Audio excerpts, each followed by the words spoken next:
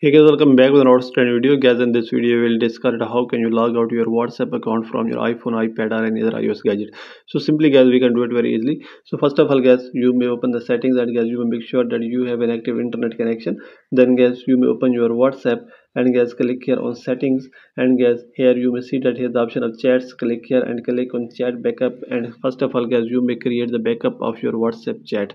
After creating your backup, because when you delete your account your all data will be removed or lost, so when you create backup you can restore it easily when you create your new account. After this guys, you may go back and you can do it with two methods. The first method is guys, you may click and hold for some second on your app, and here the option of remove app. Click here and click on delete app, and guys your WhatsApp account and all data will be removed and you can download it again, and you can check guys your problem will be fixed and you can log out it easily. The second method is guys, you may go back and open settings of your iPhone or iPad, and guys here is the option of general. Click here, and here the option of iPhone storage. You may click here, and guys you may open WhatsApp from here. So let's check guys. Click here on WhatsApp, and here is the option of upload app. Click here, and guys you may, when upload it you can download it again from here, and then guys you may check guys your account will be logged out and you can create new account easily. So by all these two methods guys you can fix it very easily. So this is the video guys.